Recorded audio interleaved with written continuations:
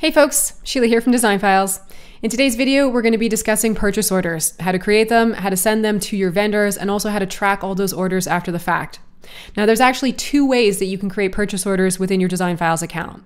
So if you go into any of your projects, the first option is that you can go to your project nav, go directly to the PO section here, and then you can just click this button to create a purchase order from scratch. But before we jump into this option, I want to show you a much faster option.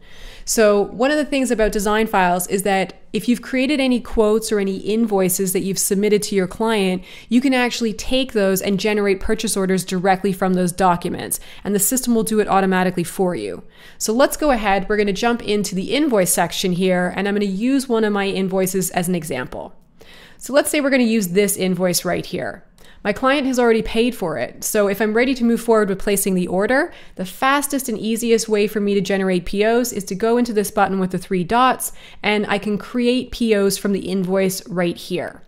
So if I click this link, it's going to open up this panel, and it's going to show me all the vendors that were included within that invoice, and I can see all the products and I can see the subtotals. And if I want to generate purchase orders for all three of these, I'm just going to click the checkbox right here and then click the button to create the purchase orders, and the system will do it for me.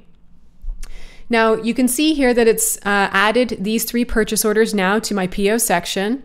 And if I just want to quickly review these documents before I send them out to my vendors, I can just go into this button over here with the three dots, and I'm going to edit the purchase order. That's going to take me into the templated view where I can review the details and make any edits that I want to make. So here you can see that my client's name has been pulled in. We've got the vendor pulled in as well, and the order ID and account number. We've got the issue date over here, and if you know what the total shipping costs are going to be, you can go ahead and you can add them in. Now up here, you're also going to see linked documents. So this is basically telling you that this purchase order is linked to this invoice. And the same thing would show if there were any quotes that were also tied to this document. So it just kind of helps you keep organized.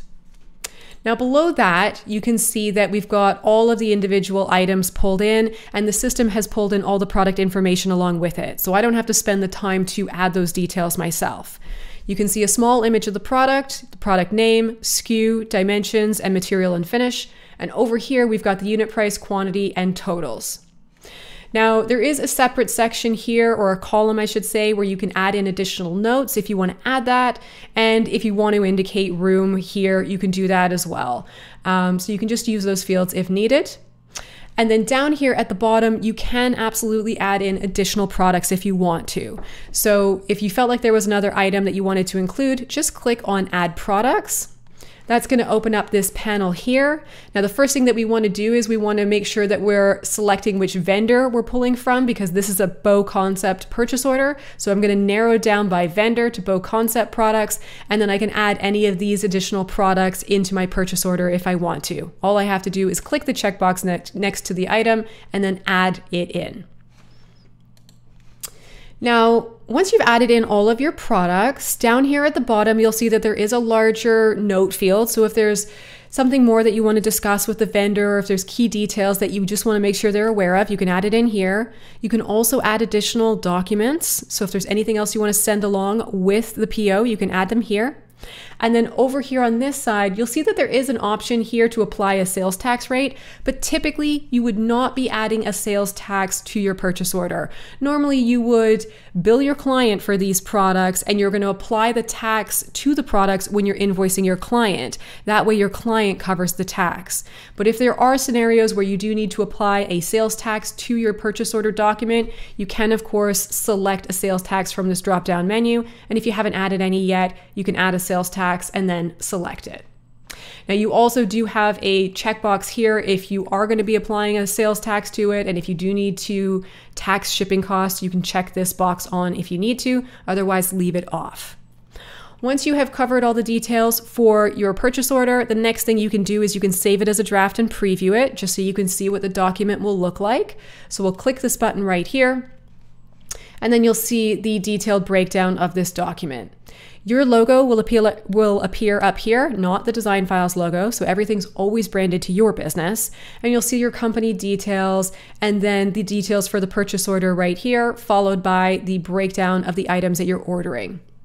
Now, when you send this out to your vendor, they'll actually have the ability to download the purchase order as a PDF as well. So they can look at it from the digital view here, and they can also just download the document if needed.